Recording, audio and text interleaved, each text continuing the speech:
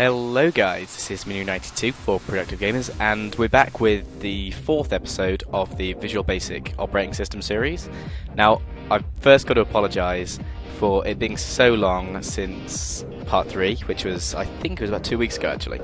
I'm really sorry about that. I've been bogged down with schoolwork, and as well, these episodes, you may not think, but these probably take about 3 or 4 hours to prepare for each one, so unfortunately, time has been something I haven't had very much of the last couple of weeks, so I kind of have to leave everything till the weekend. Okay, so today is more just going to be going over things that I kind of did wrong in the last couple of episodes. Well, not that they were wrong, but just to make everything look a bit nicer. I sort of messed up on a few things, and I found out I could do things that I didn't think were possible in VB, and I said, I think, last episode about the transparency not working. Well, it turns out it kind of does, and although I was right saying that parent form is the sort of background colour of anything that goes on top, there is a way around it. So I'm just going to show you what we've done so far before I go and basically delete everything. So we had our splash screen, which looks amazing, I think. That looks really good. And then we've got the usual login screen with the little ID picture, and what we're going to do there, in one of the future episodes, we're going to have a sort of settings menu, and you'll be able to select your own picture and different backgrounds and stuff. So yeah, okay, this is the desktop which we had before, which we're going to clean up because it was a bit of a mess. And then here is our lovely start menu that looks, I think it looks really nice. So yeah, and then we can go, we've got the desktop tab, that's the one we connected to. The rest don't work at the moment, not really anything there. So we're just going to try and fix that in the coming episodes. Okay, so what I'm going to do is, let's go back into the Visual Basics. Right, okay, so what we're going to do is go onto the desktop, and I'm just going to delete that straight off. I'm going to delete the background so we get back to our normal screen, like that. And then what we're going to do is go up to background image and change that to the wallpaper, so it looks exactly the same as it has done before. And now that means we can have our button. I'm going to see if this works. If the button doesn't work, then it will definitely work with a picture box, which I think is what I'll do instead. So I'm going to get rid of that. I'm going to get rid of the button. Now this is going to throw up errors in the code, and you'll probably find if we go into here, it'll say like button 1.click. If we tried running it, it wouldn't work because there isn't a button 1 anymore. So instead, what we're going to do is put in a picture box, and that is going to take the place of this. So I'm going to change it to be 64 pixels squared, like that. And then we're going to add in our, actually no, first we're going to go to back color, web, and transparent. So now you see that has taken hold of the actual background color, or background picture as it were.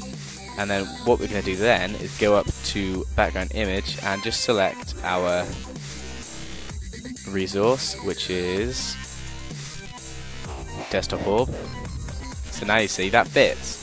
And what I wanted to do initially, I think, was sort of have it drop down in the corner. I wasn't sure how this would look, but I was thinking if we had it sort of like in the corner, I think that would look really cool. Okay, so what we're going to do instead of that button is we're going to double click the picture box, go into the code, and then you can just copy out everything that's in button 1.click and replace it just like that, and then you can delete this one here. So now we've just got picture box 1 and desktop load, which doesn't do anything at the moment. So that's fixed. You can just move this into whatever position you want. I think I'm just going to put it there, so it's kind of just hiding in the corner. Now, as with everything else, we've got to go up to anchor, or no, I can't see that anywhere.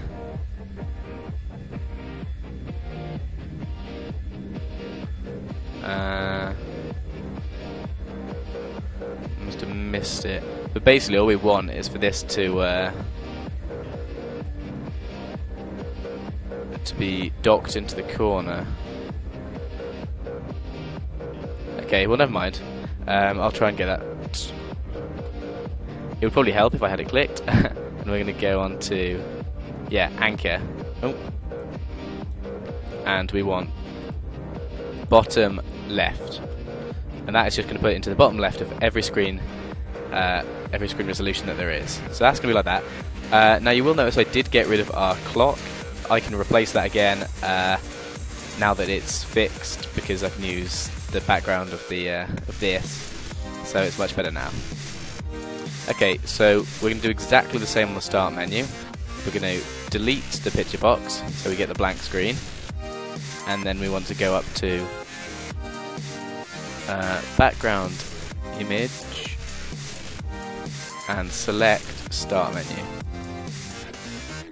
And once again, it looks exactly the same as this, as our desktop did. And I'm going to save all of that.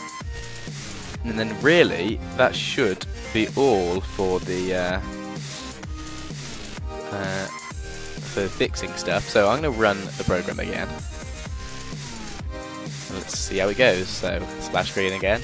Well, this is one of the main processes you'll have to go through, debugging. You want to, after everything you do, you want to just keep checking to make sure it all works. Otherwise, you could get further along down the line, make everything look really nice, and then you'll realise it doesn't work at all. Okay, so you'll notice this looks far better than that horrible white box of the button we had. My aim is to try and keep this as empty as possible, the desktop. So yeah, you click on here, and we've got our menu. And that is as far as we've got up to. Okay, so what I want to do is not necessarily create another form, but I want to sort of show you my ideas of what I want to take through to the next episode. Okay, so we've stopped debugging all this now, and what we want to do is go up to our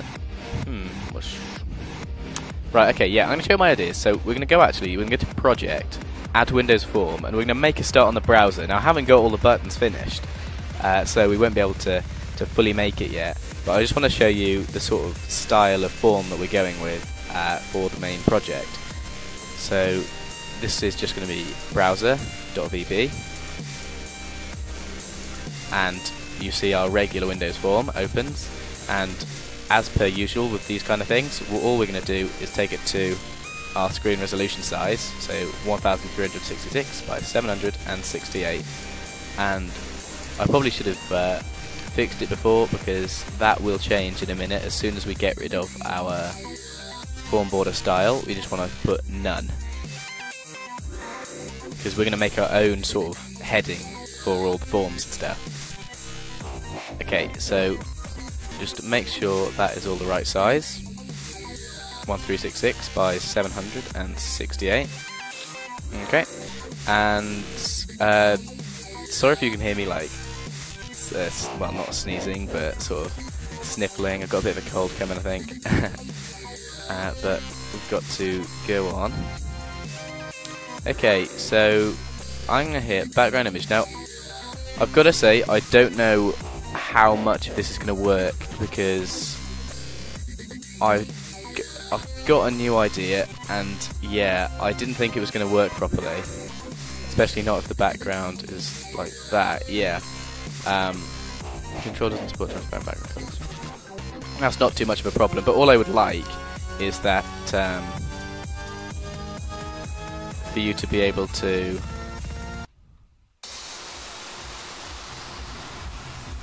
let's just try that. Yeah, not sure how much that is going to work. I'll just leave it the opacity as 100 for now. But basically, what I wanted is for, as you get the Aeros form for Windows 7 and Vista, I wanted to kind of keep that style, but more sort of square, like it is, as you can see with Windows 8. That was the plan, but it doesn't look like that's going to work properly. So, not to worry. What we want to do is we'll prepare the form for when we actually create the browser, which will be in the next episode. So we need to get a Just trying to look for it.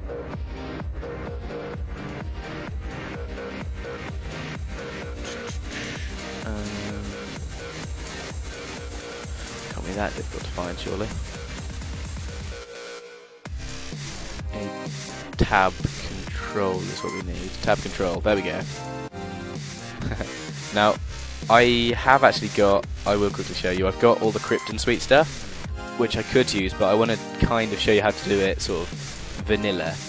So I want to keep everything using regular stuff that you can find on Visual Basics, otherwise you might get a bit confused with how stuff moves and all that. And for some reason that seems to want to dock itself to the corner. So let's just undock that. If we can.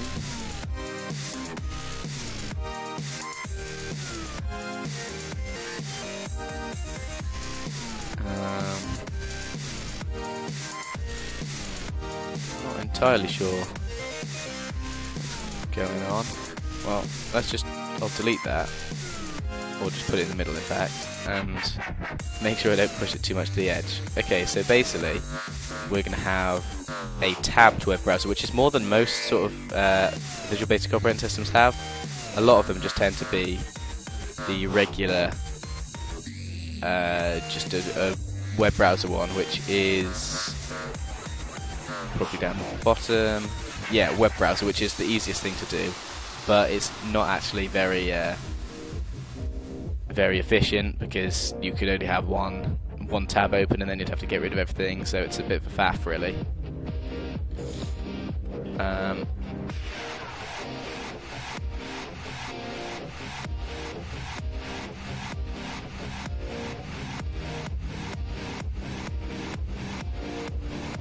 So let's just drag this to fill up basically the whole form for now.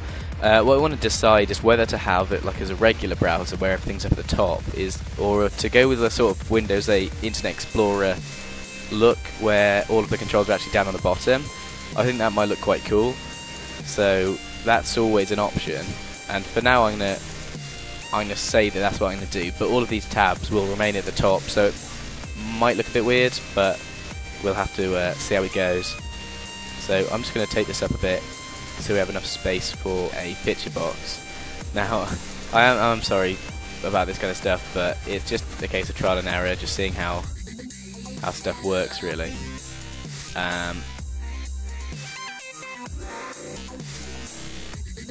Okay.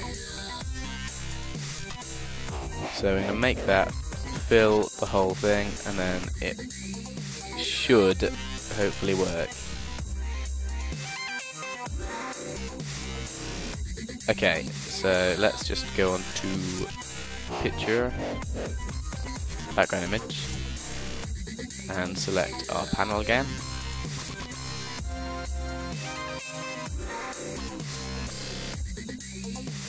And that is happening again.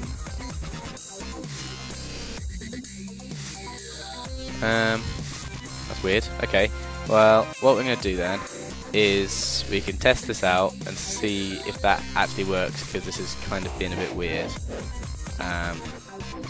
Let's just anchor that to the to left, right, and the bottom.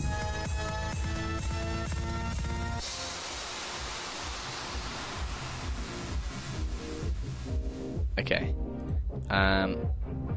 So now let's go to Start menu, the design, and double click on the browser. So picturebox 2, which is this, and all we want to do is say browser.show, browser.show, and that will open the form. And then, as we've done with the other ones, we'll say me.close to free up some resources on your computer, so you're not running like 20 million windows at the same time. Okay, so let's debug and see how this works.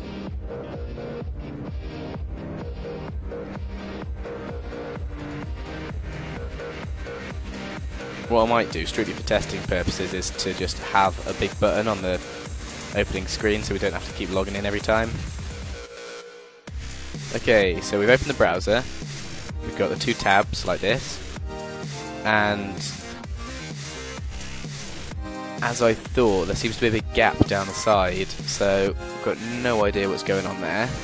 So let's just go back into VB and have a look.